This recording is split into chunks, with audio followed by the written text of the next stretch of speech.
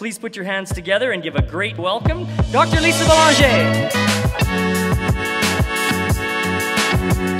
I look for behaviors, small little micro behaviors that have a large influence on our mood and our performance. Because that's what it's about. We talk about the big things, going to the gym for an hour, and that's fantastic. But actually just a little bout of movement can have this really positive effect.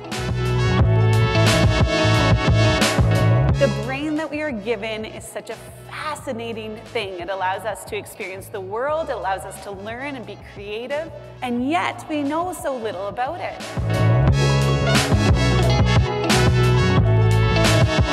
Burnout's defined by the World Health Organization as uncontrolled, unmanaged workplace stress.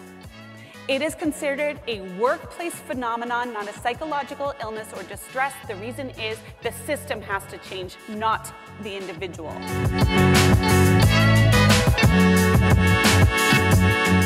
In Europe, especially in Sweden, they have something called fika, which is they meet for coffee. Everybody, office shuts down for 15 minutes. That 15 minutes is up, they're back at work. But they work hard, then they break hard, then they work hard, and that is how human minds were designed to work.